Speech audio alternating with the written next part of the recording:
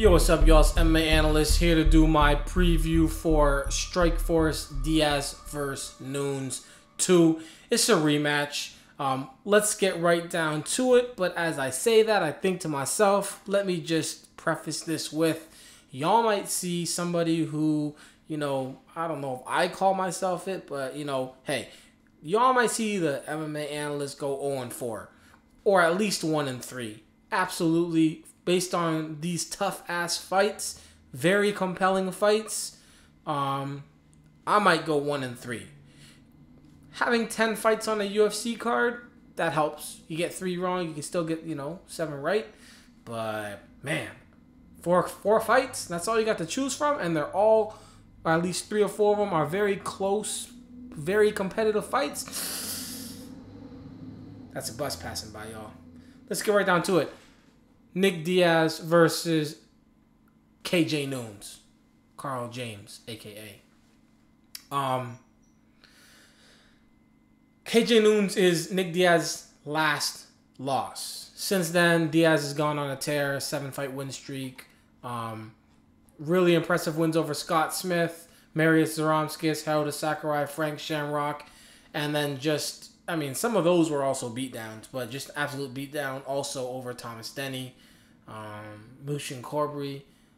Just really nasty fights. He's going out there, he's keeping the fight on the feet, he's boxing people's faces up, he's keeping it entertaining, he's trash talking, he's doing everything the Diaz brothers do, and he's the best of the two, so y'all should have knew.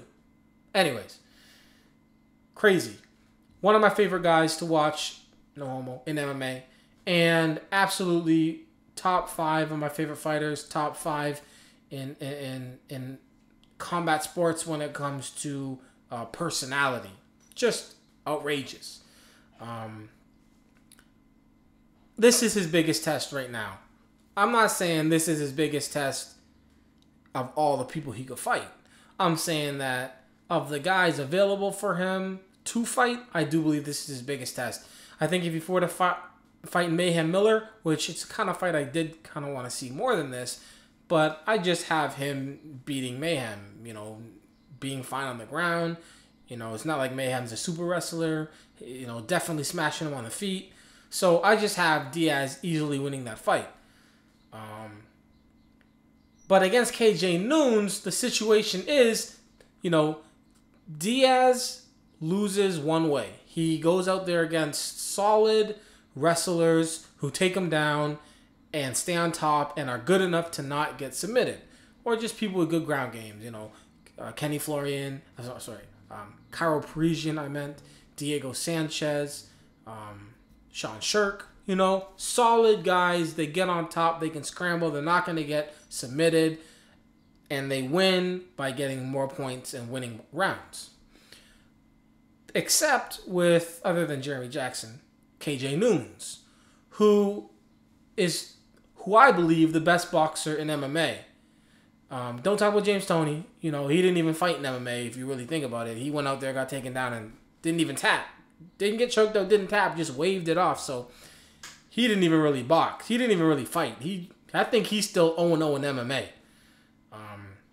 He did get beat down by Randy, though, in a UFC event. But in MMA, when it comes to actual boxing ability, people who actually have boxed or used boxing in an MMA fight, KJ Nunes is the best one. And that's where I think this fight is really, the thing that's messing me up. Nick Diaz, I don't think he's going to be able to get this fight to the ground. KJ Nunes is really good at stuffing takedowns. How good really is he? I don't know. Against jiu-jitsu-minded guys like Diaz and other people he's fought in the past, he's been able to stuff takedowns. Could he stuff, a nasty takedown from, one of these super wrestler powerhouses from, the UFC and whatnot? But in this fight's going to stay on the feet.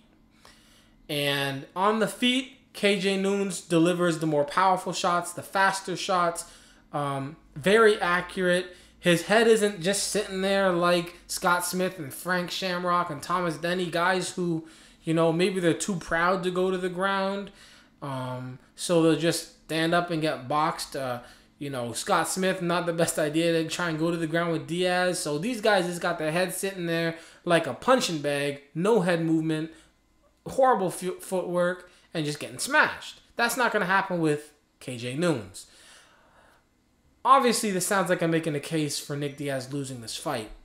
And if this was a 3-round fight, I would be 100% sure in my mind that one of my favorite fighters is going to lose on Saturday. But it's a 5-round fight. And one thing we know about Nick Diaz is he can go 25 minutes. This guy has cardio for days. He's running marathons in between rounds. So that's where I think Diaz's ability to win this fight comes, is in the later rounds. And it'll be a situation where he has to finish the fight. He can't lose the first 3 rounds, which I think is very likely, and then win the last 2, because that's not going to... The math doesn't add up, guys. He's going to have to finish KJ Noons sometime in the last 2 rounds.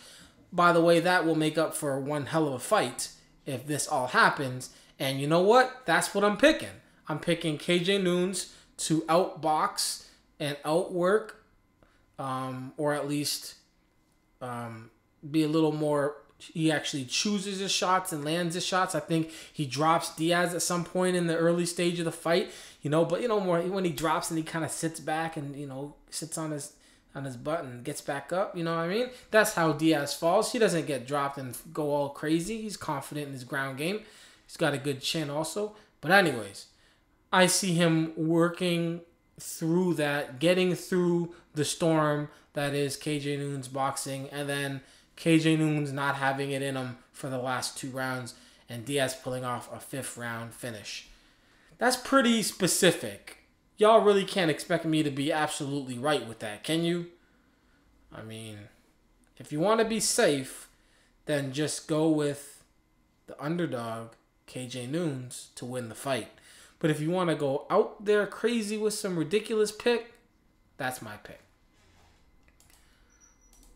I'm pulling for Nick Diaz. It's going to be a good fight. Marlos Conan versus Sarah Kaufman. Sarah Kaufman, pretty much probably the best at her weight class in the world.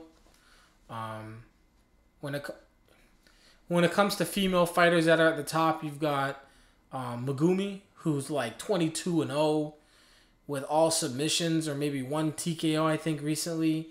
She's probably pound for pound the best. Definitely my favorite of all the females to watch, other than Miesha Tate, for completely different reasons. Then you have Sarah Kaufman, and then you have the Beast, Cyborg. Sarah Kaufman, 12 wins, no losses, coming off of a freaking power bomb over Roxanne Modafferi. Has wins over Shayna Baszler, also a win over my homegirl, Miesha Tate. And basically, you know, 9 knockouts out of her 12 wins. Very solid on the ground. If she does get taken to the ground, or if the fight does find its way to the ground, she'll probably end up on top and not getting submitted. If she ends up on the bottom, I see her being able to get back up. Sarah Kaufman, very solid fighter. Marlos Conan, very solid fighter in her own ranks. Coming off of a loss to Cyborg, where she took a manly beating. She took a beating for like 3 rounds. It was nasty. She took like... It was bad. But she made it through 2 rounds, made it through some of the third, kept coming back, and that shows crazy heart. Before that fight, and she was fighting out of a weight class. She was going up to fight, you know, just an animal. She's coming off of a win prior to that over Roxanne Modafferi, somebody she had actually lost to back in 2007. I lost to Erin Tohill, and she's just solid. But her thing is she's gonna want to try and get this fight to the ground. 12 submissions out of her 17 wins, and on the feet she'll be outclassed. On the ground, I don't see her submitting Kaufman. Really, this is my one surefire bet pick. You You know, if Kaufman doesn't win this, I might go 0-4, but I'm picking Kaufman. Josh Thompson versus JZ Cavalcanti. This is a tough one. You've got Josh Thompson, solid fighter. He's had his injuries and whatnot. Changed with AKA. You know, good wrestling. Let's see, he's got, you know, his last win's over Pat Healy. He's got a loss to Gilbert Melendez, but he also has a win over Gilbert Melendez, a win over Nam Fan. Yeah, you know the dude from Ultimate Fighter 12. He fought before that. A nice win over Dwayne Bang Ludwig back in 2006. He has a loss to Clay Guida. That was in his Strikeforce debut. It was also for the lightweight championship. And he has a loss in his last UFC fight to Yves Edwards. It was a flying knee head kick. I think it was kind of nasty. I think, if I remember, homeboy kind of like spun around and did this ridiculous kick or whatnot. Anyways, it was brutal. Go watch the tape. But what do I have happening here against JZ Cavalcanti? JZ Cavalcanti, 15 wins, 3 losses. One of those losses to Shinya Aoki, one of those losses to Tatsuya Kawajiri, and another loss to Joachim Hansen. Solid fighter. This fight really comes down to like who's gonna own who on the ground, I believe. If Josh Thompson can go out there and pull off the whole American wrestler, you know, take you down, hold you down, control you, aka style fight, that's gonna be a tough time for Jay-Z. A real tough time. Jay-Z has a powerful right hand or a powerful overhand. You know, this is a close one. My heart of hearts is saying that Josh Thompson's going to win. And my head is saying Josh Thompson's going to win. I want JZ Cavalcanti to win. But I got to go with Josh Thompson. But this is a close fight. Anything can happen. Jay-Z can catch him and knock him out. That can be it. Jay-Z could end up on the top and not getting submitted. You know, win a round, tire him out. There's so many options and possibilities for this fight. Lots of fights, you know, anything can happen. They say that, but really, most likely, certain things are going to happen.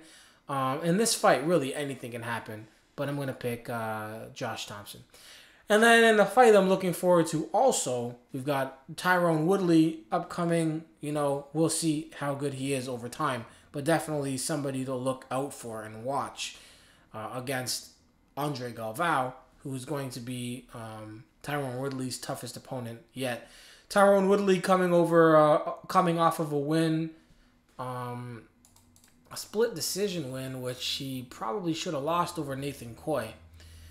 And then prior to that, he is 5-0 with 5 submissions. He's one of these super wrestlers, solid wrestling, and what is he like?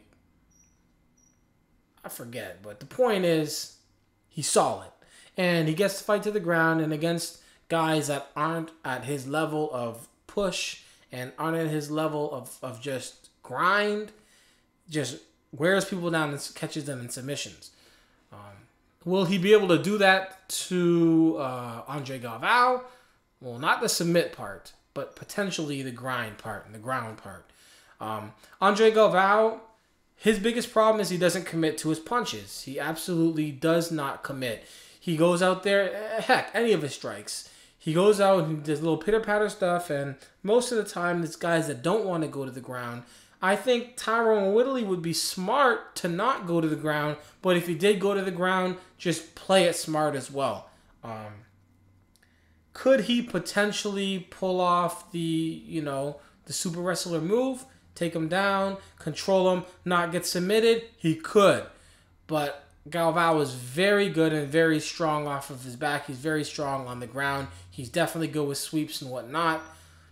I don't know if he wants to play that game. Could Tyron Woodley keep it on the feet? And, because I know Galvao does not react well to getting hit. He's my favorite, one of my favorite guys to watch in jiu-jitsu in competition, Brazilian jiu-jitsu.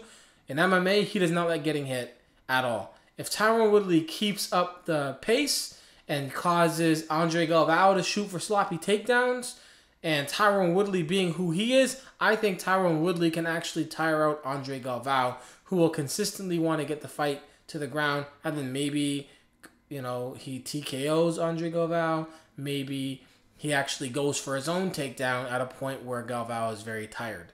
I don't know, but I'm going with Tyron Woodley. I would love to see Andre Galvao win this fight.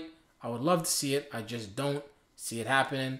I'm going with Tyron Woodley with either a third round TKO or 30-27 decision. Man, good card. I'm loving the card. 3 of the 4 fights are very compelling in my mind. Hell, the 4th one might be as well to others. But to me, those 3 of the 4 fights, anybody can win. This is really a night where it's like, if you bet on MMA, you better be ready to either lose your money. You got to be ready to lose because anything can happen with those fights.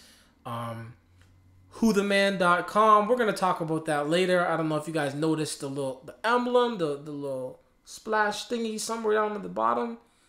We'll talk about that later. Whotheman.com. Check out the website. It's a real cool idea. Real good stuff going on there. And we're going to start working, side by side. You know what I mean? MMA, y'all. It's important.